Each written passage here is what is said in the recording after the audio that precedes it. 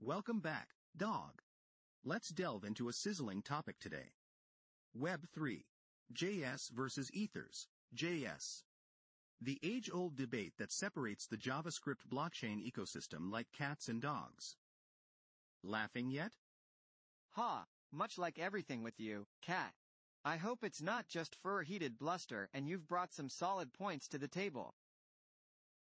Very well. I must mention though, the Web3.js library, I reckon, breeds code complexity. Ouch, sharp claws out already, cat. But think about it, the versatility of Web3.js allows developers to interact with a local or remote Ethereum node, using HTTP, IPC, or WebSocket. I don't deny its complexity adds versatility, but when it comes to readability, it's easy for developers to get their whiskers twisted. Can't say the same for Ethers.js. Simple, easy to read codes akin to catnaps. As if dogs don't enjoy naps too. Remember, simplicity isn't always virtuous, cat.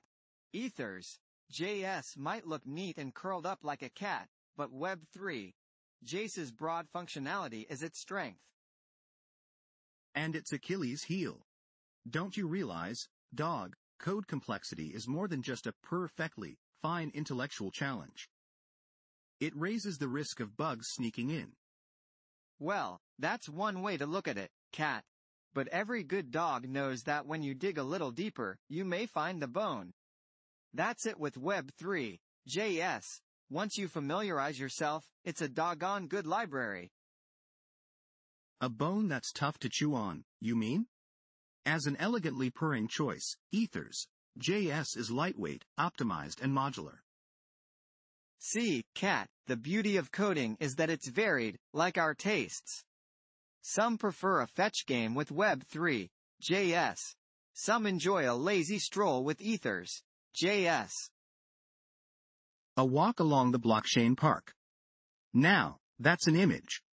With that, let's leave our friends to meditate on our small tussle. Until next time, keep it simple and readable, folks. And versatile. Don't forget versatile. Until next time, chase after the best library for your needs.